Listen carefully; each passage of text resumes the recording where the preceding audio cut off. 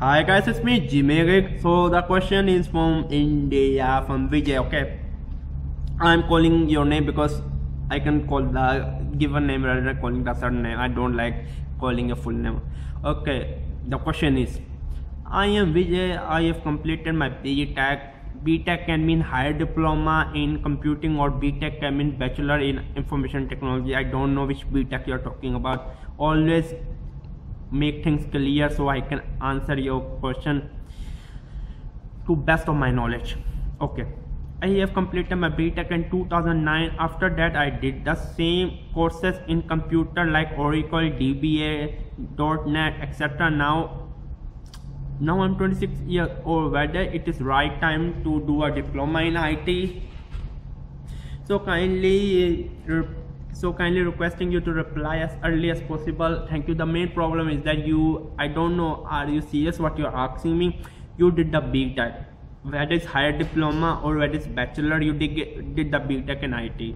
Now you're asking me, should you do the diploma? You always do the diploma before the bachelor or the higher diploma, or I don't know what you're asking, but here's my answer to you. If you did the bachelor degree, then go ahead and do the graduate diploma in IT.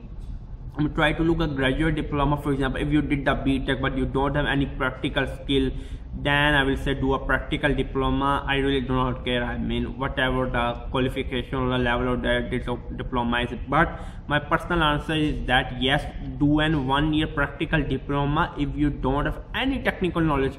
If you have, then do a graduate diploma. For just doing a normal diploma, you need only like high school education, like 12th grade education.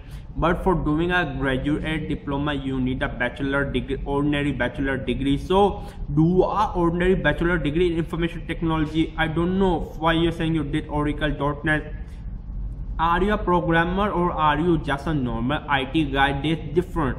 If you want to become a programmer, then you really don't need any diploma.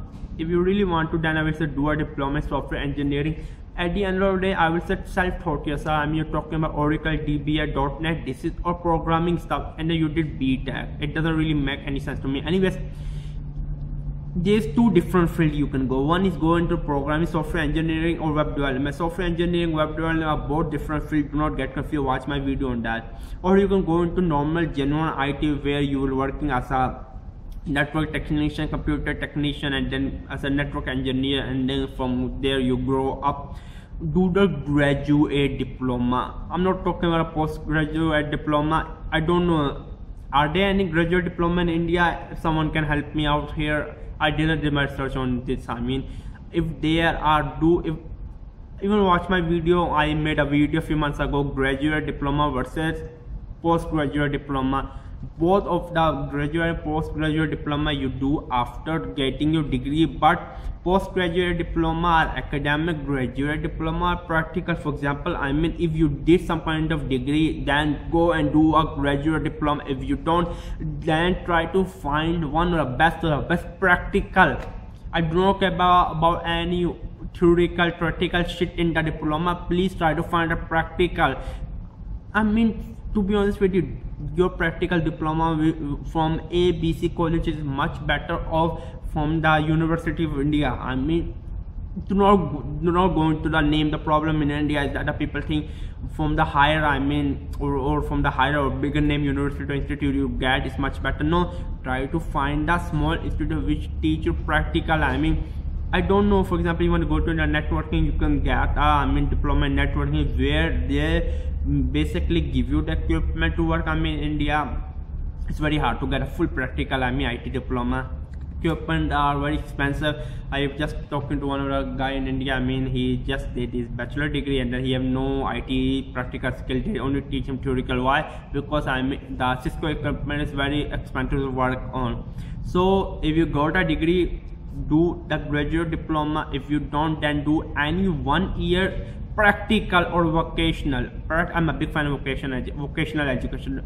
Practical or vocational. Don't go into theoretical, don't go into academic.